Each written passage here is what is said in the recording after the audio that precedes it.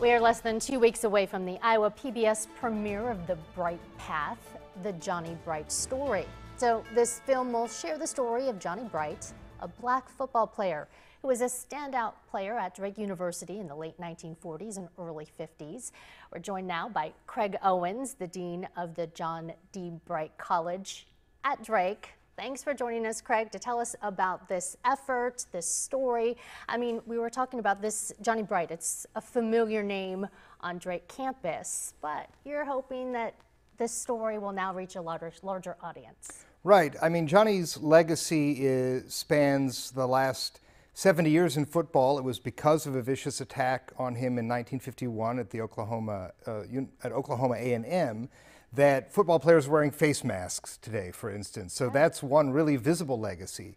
But Johnny stands at Drake as an example of grit, resilience, high caliber teamwork, really all around excellence as a student and as an athlete. And we felt like this is the time to bring that story to a wider audience.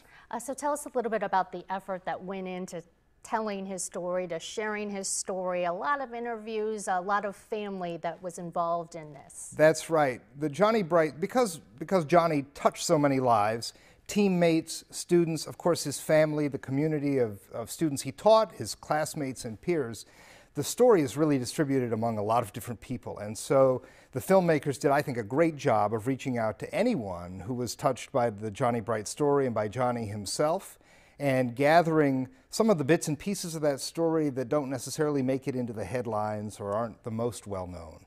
I know you can't give away everything because you want people to tune in to see, but even what are things that people think that they know, they've heard the story, and are there surprises that they'll find? Right. I think folks know about the Johnny Bright incident in 1951.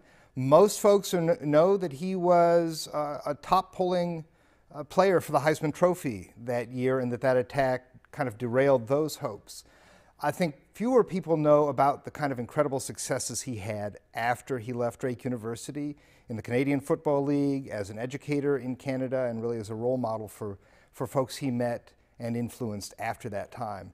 But I think there are also parts of his story leading up to his time at Drake, his origins in Fort Wayne, Indiana, and his path from Fort Wayne to Des Moines, Iowa, that are worth checking out too. Okay, that's a great teaser. I think a lot of people are going to be interested in that long path, not just in Drake and then afterwards as well.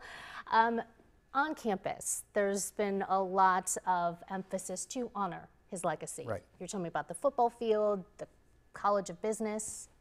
So in 2005, Drake named its football field the Johnny Bright Field. And in 2006, we received an apology from the University of Oklahoma, the Oklahoma State University president. We were looking for a way of bringing the academic, scholarly, educator legacy of Johnny Bright back home. And so when we founded the new John D. Bright College in 2020, we thought this was the perfect opportunity to bring the second half of his legacy, not just as a star athlete, but as a citizen of his community, as an educator, as somebody who really made connections beyond the football field back home to Des Moines. And that is more recent history. That's right. And that's a history that we're really proud to share and that comes to light in this film as well.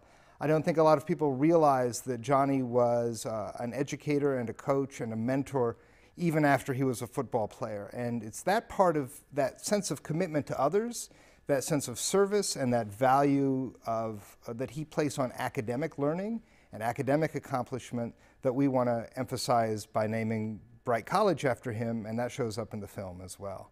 Definitely a fitting tribute for that legacy that you're sharing and letting people know about right now. So let's go over the details, right? The Bright Path, the Johnny Bright story. It will air on Iowa PBS on October 24th at 9 p.m. A lot of work that went into this. I'm sure you're so excited for it to debut. Really excited to see this hit the small screen all over Iowa, and hopefully a broader audiences after that as well. Okay, a living legacy indeed. Craig, thanks so much for joining us to talk about this exciting event coming up. Thank you. Dave, we'll send it back over to you.